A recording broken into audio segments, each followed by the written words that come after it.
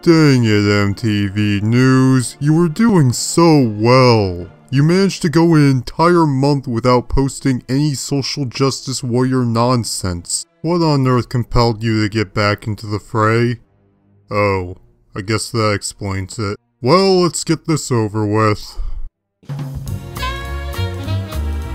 First off, try to recognize that America was never great for anyone who wasn't a white guy. So America has never been great for any black celebrity, any black CEOs, or even any of the black slave owners in the 1800s. Got it. Can we all just agree that Black Lives Matter isn't the opposite of All Lives Matter?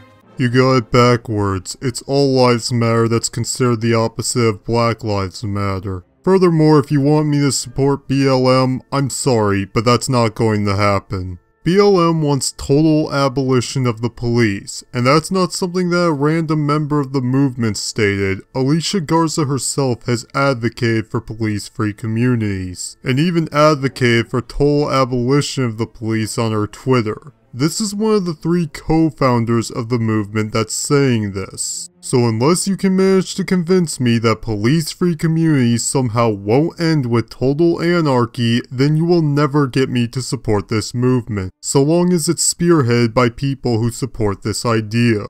Also, Blue Lives Matter isn't a thing. Cops weren't born with blue skin. Hey, look, it's that white guy who magically turned black. Right?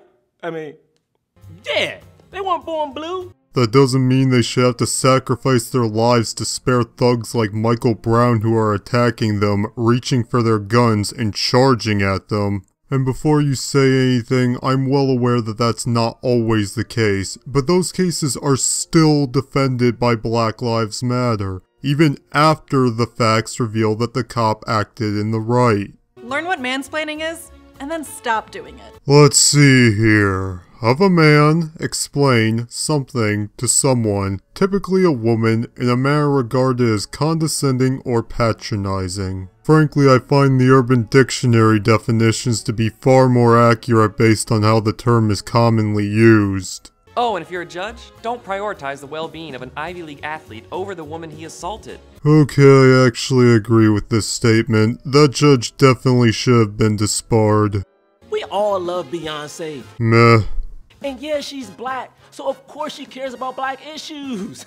No, she doesn't. She only jumped on the Black Lives Matter bandwagon because it's trendy. Do you really think Beyonce cares about police brutality? Is that why she based an entire performance around fetishizing riot police during the 2010 Grammys? She literally pranced around on stage with dancing riot police, and everyone loved her for it, because 6 years ago, riot police were trendy. But in 2016, hating on police is cool. That's what sells records. That's why Beyonce has riot cops surrendering in her video for Formation. That's why she promotes urban terrorism in her video for Hold Up. Because black people smashing up their own communities is such a positive message. In the lyrics for Formation, Beyonce brags about how proud she is of her Jackson 5 Negro nostrils. In fact, Beyonce is so proud of being black that she bleaches her skin to make herself look as white as possible. Feel free to take Kanye West, though.